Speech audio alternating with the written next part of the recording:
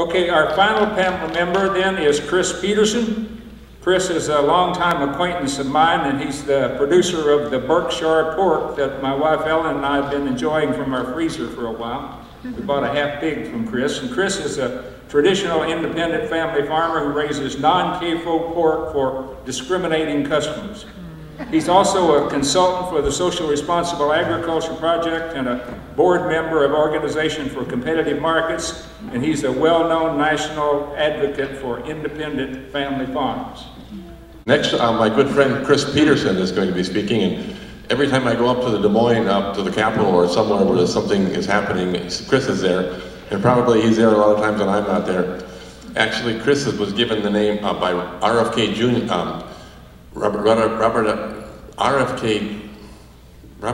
Kennedy Jr., yeah. The name Freedom Fighter, right, Chris?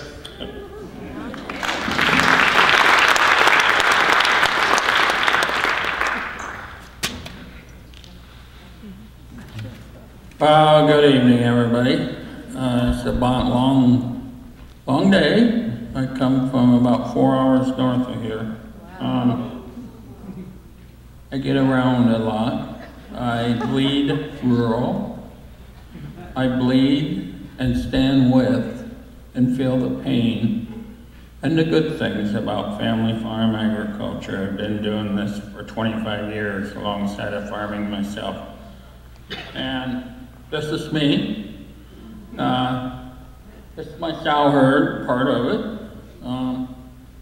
These gals are all gonna have babies. Looks like they're a couple months away, but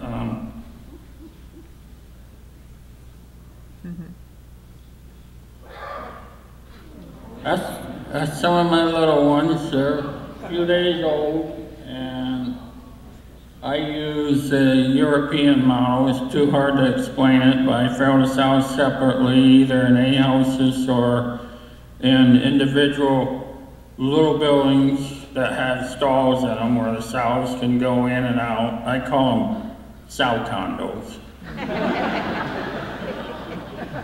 And the little pigs, when they get big enough, they can get out, but at about 10 days old, the wife and I start gathering them up and castrating the males and vaccinating. I don't do antibiotics for anything. I don't need to. And then we group the sows together along with the little pigs, probably 10, 12, 15 litters per bunch, with an area the little pigs can go back in, and have a couple of heat lamps, draws them away from mama on cooler nights so they don't get laid on. There's also starter feed back in there so they start eating. And at about 4 to 5 weeks, I don't wean early. Common sense farming, okay?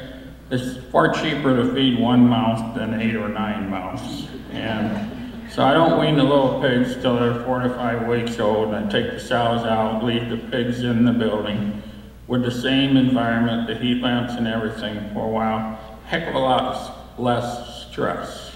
So that's one of the reasons you don't need the antibiotics and all this other stuff. It's called raising hogs on the cheap. And I've always done it this way.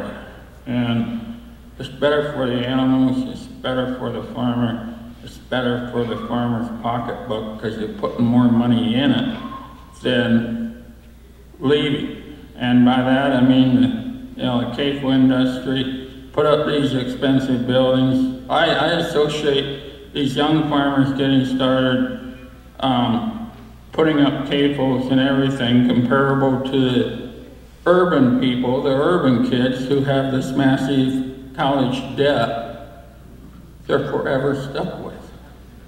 And when you raise livestock this way, you're gonna make some money. And it's all about local and sustainable. And organics is fine, but I'm sold on local and sustainable. Know your farmer, know your food. And always pointing the wrong way. Wow, we're going into hyperspace here.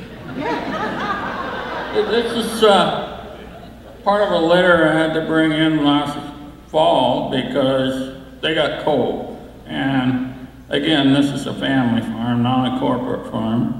Brought them in the house, put a heat lamp over them, and they were barely moving when I brought them in. Within an hour and a half, they were hungry. They were looking for mama. So back outside we go.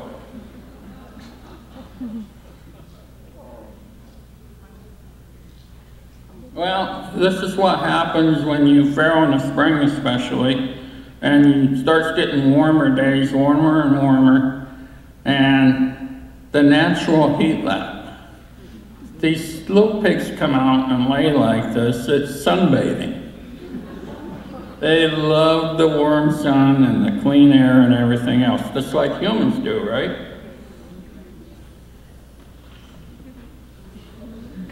That's one of the end results. Berkshire bacon, best on the planet as far as I'm concerned. The Berkshire breed, nationwide, domestic, they've won tasting awards and meat quality awards across the board, even by the national pork producers, believe it or not. They have to admit to a few things. Another end result, pork chops on the grill. Best on the planet as far as I'm concerned. This is our two grandkids, and our daughter, and that's her husband there, Curtis. They got an acreage, and they're doing a lot of things with some cattle and sustainable food, marketing, everything else. So they're starting to get into this a little bit too, very proud of them. And of course, my pigs.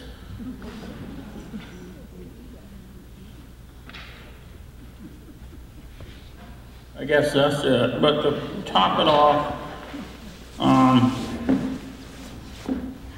again, there's ways for family farmers to stay in business and do things within the social parameters. You don't stink up the neighborhood, you don't ruin people's water. Animal welfare, everything included in that, and quite frankly, as a farmer, I'm not an animal rights guy, but I sure the heck am an animal welfare guy. I believe in taking care of these animals. I belong to a marketing group called Berkshire Gold. We have a few hundred producers across the state of Iowa, and we have group marketing contracts, not individual contracts, and it seems to work very well. The prices are good, keeps me in business. I sell a lot of pigs on Facebook now, Facebook marketing, unbelievable. The growth in that. And it's an easy sell. I just post pictures of my pigs and explain the process for what I do. And I got pigs going to Missouri, Minnesota, Wisconsin, all over. And nobody complains. I have never had complaints on this.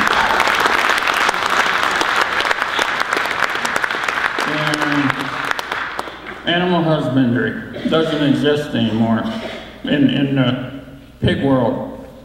Not one land grant in this country teaches animal husbandry anymore. It's animal science. That's what has happened to this industry. And quite frankly, what I'm doing today, I was doing basically with a few changes, same thing 25, 30 years ago. Back then, it was called mainstream agriculture. You know what they call it now? Niche or alternative. That's what the industry and the politicians and federal farm policy have done to the family farm. Pretty sad. So, all I can say is support your local farmer regardless of what he's producing. And by the way, the industry talks about all of us pork producers. I don't raise pork. I'm not a pork producer, I'm a pig farmer. I raise pigs.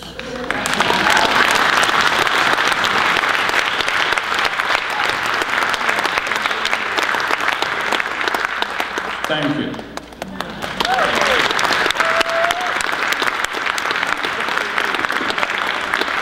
Thank you, Chris. The process now is that we're going to just discuss for a few minutes here, and then there'll be a 5-minute break, and then we'll take questions from the audience. And John, you'll have to be the timekeeper here. Okay, so I had a question for the panel. First of all, what has to happen for these alternative, you don't call them alternative, regenerative farming systems to be financially viable for a larger cross-section of farmers?